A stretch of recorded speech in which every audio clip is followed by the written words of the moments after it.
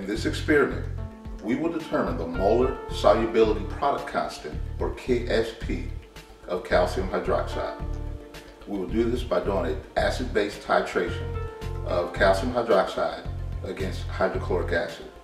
So your expected outcomes from this experiment will be to calculate the molar solubility of a solution, determine the Ksp of a molecule, and then also to interpret the effect of an added common ion to the molar solubility of a solution. So let's look at our materials for today, and let's get started. Here is an itemized list of all the materials that you'll need for this experiment. Place the 25 milliliter flask on the balance and record the mass in the data table.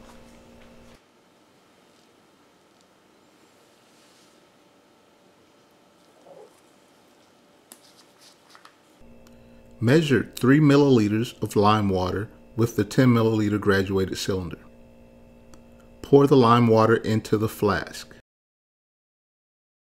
Record the exact mass of the flask with the lime water.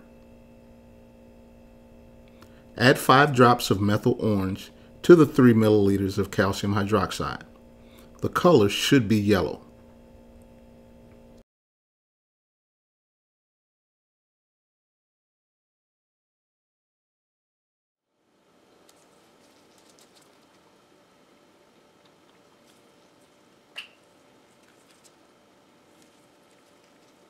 Fill the syringe with hydrochloric acid by drawing the plunger back. Try to minimize the amount of air in the syringe.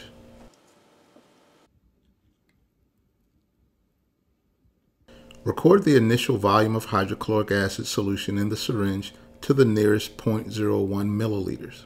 Read the volume of the syringe at the edge of the plunger.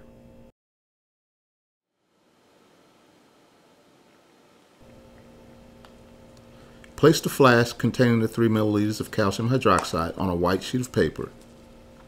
The white background will make the color change more noticeable.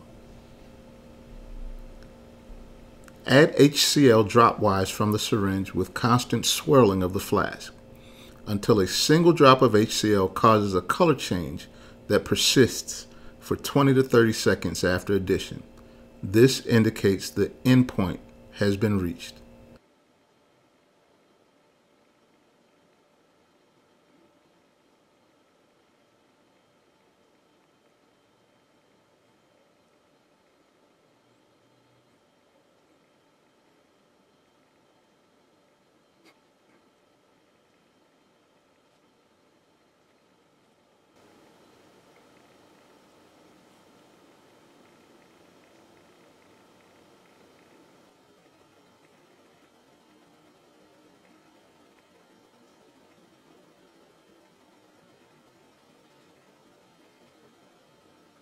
The solution should be faintly orange or orange-red in color.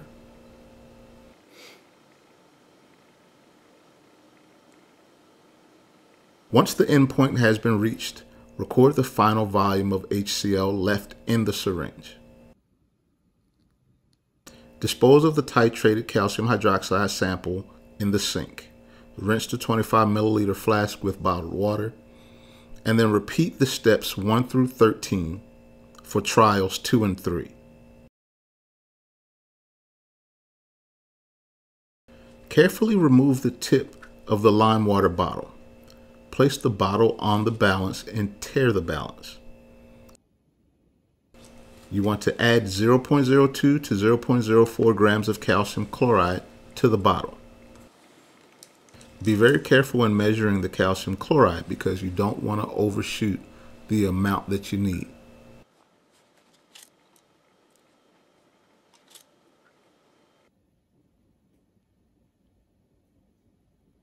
Reinsert the dropper tip and recap the bottle. Shake thoroughly. Allow the bottle to sit for approximately 10 minutes.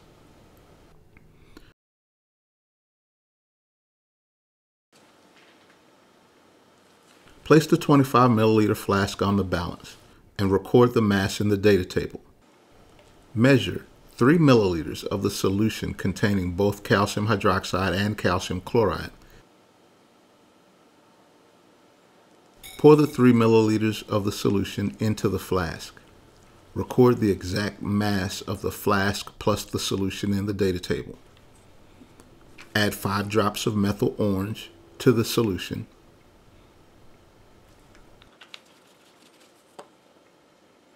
Fill the syringe with hydrochloric acid, again trying to minimize the amount of air in the syringe.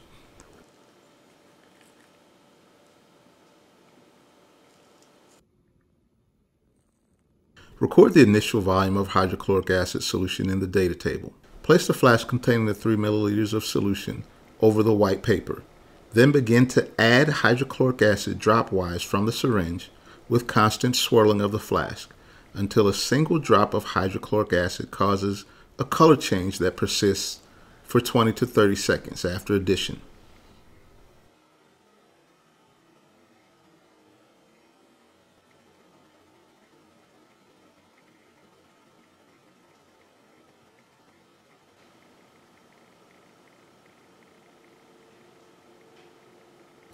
Once the endpoint has been reached, record the final volume of hydrochloric acid in the syringe in the data table. Dispose of the titrated solution sample in the sink, rinse the 25 milliliter flask, and repeat steps 7 through 19 for trials 2 and 3.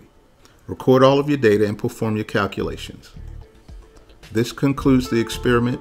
Dispose of the titrated samples in the sink, clean and dry the flask, and return it to the equipment kit.